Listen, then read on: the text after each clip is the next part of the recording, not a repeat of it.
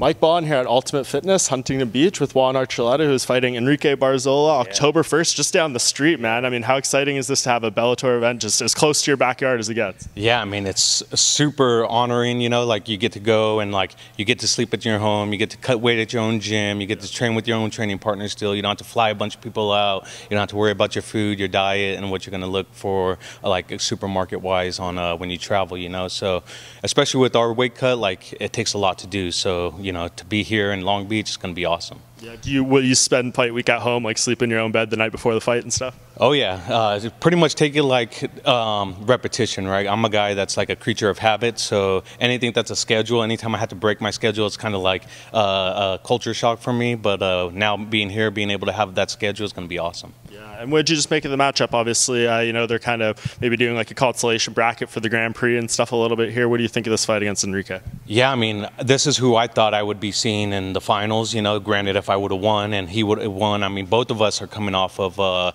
strong performances. We just unluckily he got caught in a guillotine being lazy on the fence. I got caught, you know, with a slow mistake that, you know, I mean, I still can't. I blocked that kick a million times, right? So going into this fight, you know, this is pretty much a main event in itself, right? Me and Enrique both bring a high-paced fight. We both go out there and we throw down. So I'm super excited for this matchup. Yeah, when you look back at the last one, I mean, like you said, that's just crazy stuff happens in the fights, right? You can do things right a million times, and then it happens in the fight and it goes wrong. So is that how you digest it, like kind of a zigged when you should have zagged type of thing? Yeah, I mean, I think it was more of him being so slow, you know, that caught me, because like I was ready to block the kick and then I was waiting to meet the kick and I had to lower myself all the way down and caught the knee instead of the shin. I think if I would have caught the shin, I would have been fine, but, you know, credit to him. He threw the kick, you know, it was meant for the body and I was ready to absorb it, but just him being so slow and worn down, ready to quit in the fight, it just, you know, happened that way.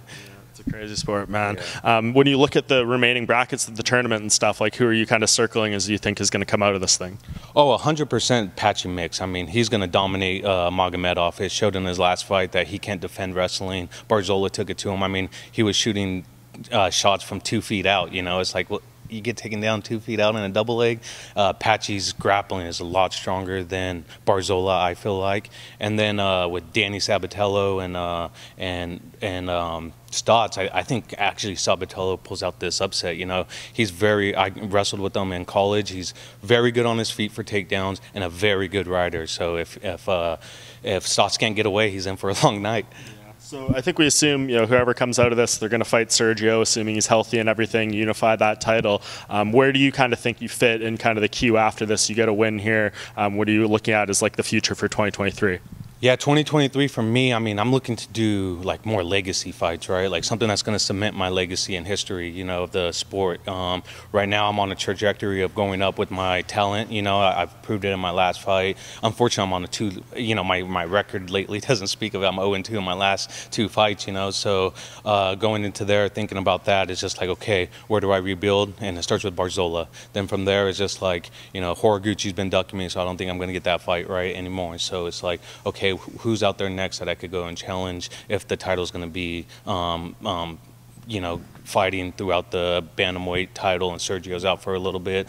So just trying to find any fight that's 45, 55, something that's going to cement a legacy for me. Yeah, I was going to ask you, like, how do you at this point decide the weight class? Like, was there any thought after the past two of maybe mixing it up and wanting to do something different? Like, what's kind of the decision process with you and your team and your coaches? For us, it's usually like the matchmaking is what comes into play. Like, I don't care when I fight. Like, unfortunately, with the pandemic and everything and Bellator slowing down, I fought in the last 3 years 3 times, you know, where I was used to fighting 7 times in 1 year, you know, so it was just like, damn, how are we going to manage? So, you know, it's just through matchmaking, they tell me, hey, we have this guy you want to fight, and it's like, I don't care, what's the date, let's do it, let's sign it, you know. Yeah.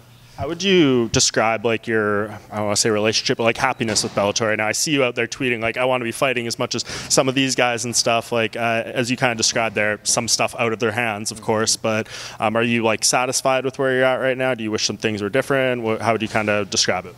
Yeah, of course, like in my prime right now, I wish I could fight more, but I am very happy with Bellator. I mean, they give me, I mean, I've had 4 title fights with them, you know. How many people could say they have 4 title fights in one organization alone, you know? So I'm very blessed blessed and happy for the opportunities they have given me. They've shown that they've had my back, and they continue to show they have my back. And so, I mean, I love them. I love going in there and fighting for them. Just, you know, of course, as an athlete, you always want to be more busy, right? Scott Coker, watch this, make it happen. How do you get this fight done against Enrique? You know what? I'm gonna take it to him. We're gonna be a high-pressured fight, and it's whoever's gonna make that slow mistake that we both made in our last fights. You know, who can exploit it first. You know, so I feel like I'm gonna get the second round finish. You know, ground and pound him out, and then finish out this year. Hopefully, you know, be ready for the end of the year. You know, New Year's card, whatever it may be, to get in there and get back in there. So. Fans, tune in. Long Beach, we're coming. California, let's sell this place out. Let's get after it.